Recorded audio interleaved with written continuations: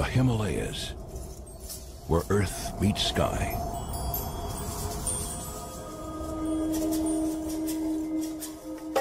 Prowling this broken landscape is one of the most rarely seen creatures on earth, the snow leopard.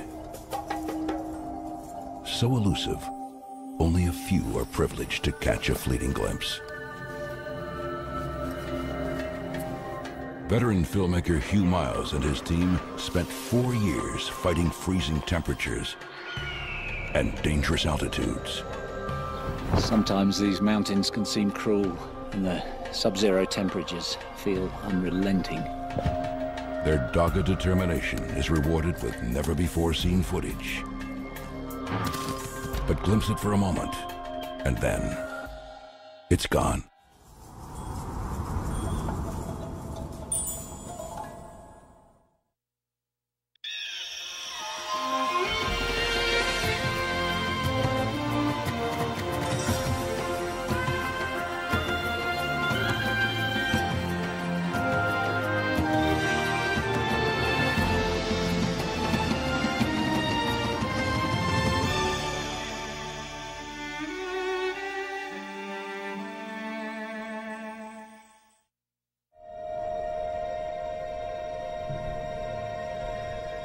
Some parts of our planet are so brutal that any creature surviving in them achieves almost mythical status. And when a creature thrives in these conditions, it becomes legendary. One such creature lives here, in the world's greatest mountain range. The highest, the most hostile, the Himalayas. Towering above India's northern borders, these unforgiving peaks are its hunting grounds. The creature is a beautiful big cat. Merely to see one is a dream, but to film one, nearly impossible. It's a wildlife filmmaker's holy grail.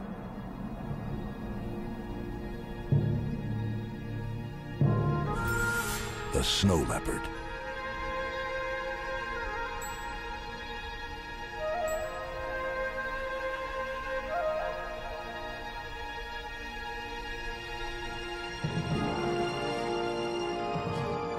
This is the story of two remarkable men who dared to think the impossible.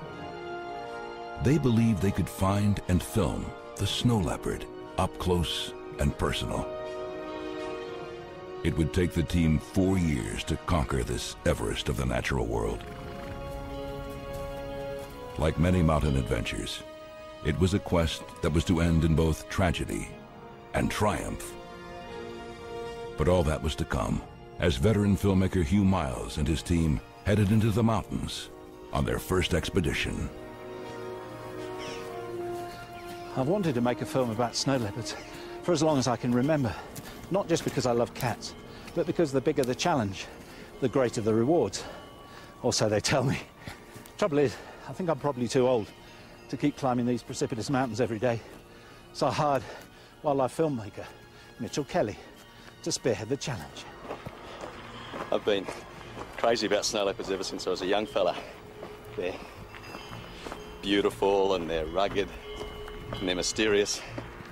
And they must be perhaps the most potent emblem of wildness left on the planet. When you look at terrain like this, you realise why snow leopards are so difficult to film. But it'll be almost impossible to film them alone. So up ahead is Numgill. He's the horseman, and he lives in the village just up valley.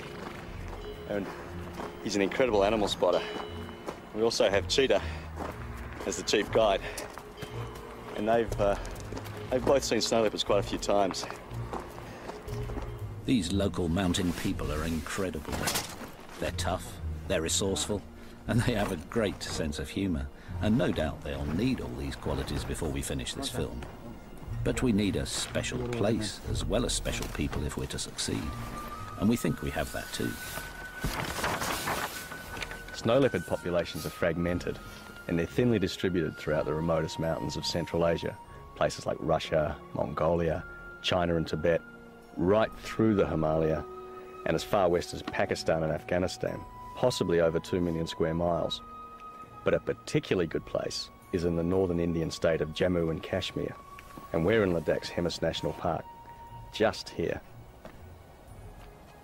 We think this is a good place, not just because of the rugged terrain that the snow leopards use, but because the people who live here do see snow leopards from time to time. How many there are is a mystery which we hope to solve.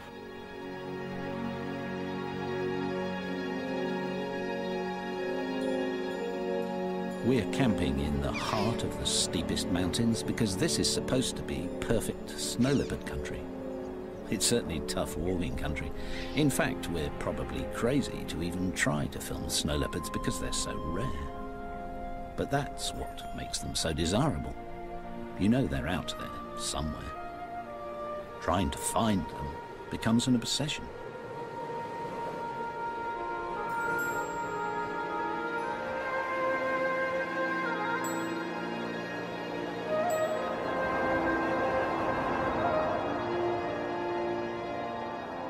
Fortunately, these ghost-like cats leave clues all over the mountains, and helping us understand them is old friend and local snow leopard expert Uncia. He's a great observer and is already finding signs of the big cats not far from camp. Lovely fresh tracks, just a few hours old. Snow leopards like to keep in touch, so leave messages for each other, and we hope we can learn to read them too. Rinjin tells us that snow leopards need lots of space, so at frequent intervals they scrape up these piles of earth and sometimes pee on them to make sure other cats keep their distance. Surprise meetings might be dangerous, so they also post messages on overhanging rocks by spraying urine. It's strong stuff, so we can smell them too.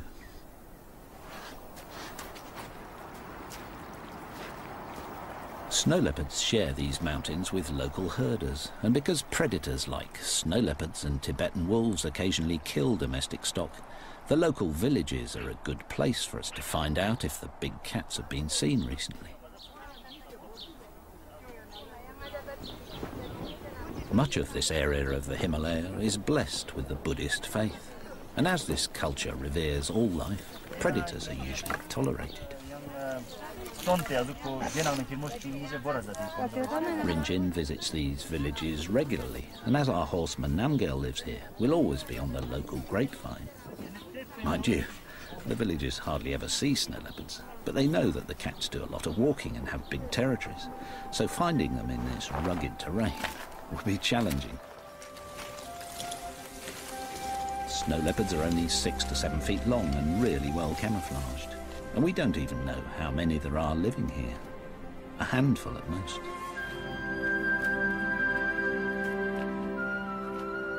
One strategy that might help is to keep an eye on the snow leopard's favourite prey in these parts, the baral, a type of wild sheep.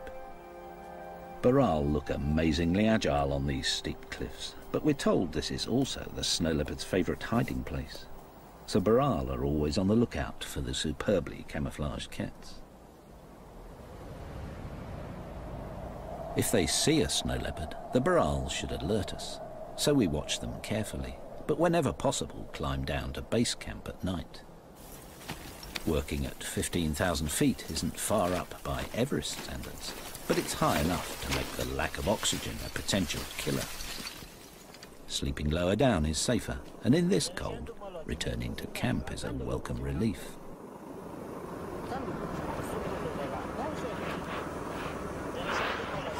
Tasty meals are supplied by our Ladakhi team, giving us all a chance to discuss our strategy. Snow's good though. Good for tracking. Yes, yeah. It'll be worth trying. Thanks, Sam. No, it's okay. Oh, gotta get out there. The team has a plan, but after just 3 weeks, the high altitude and freezing temperatures are taking their toll. Few have come this close to finding snow leopards before, and they're discovering why.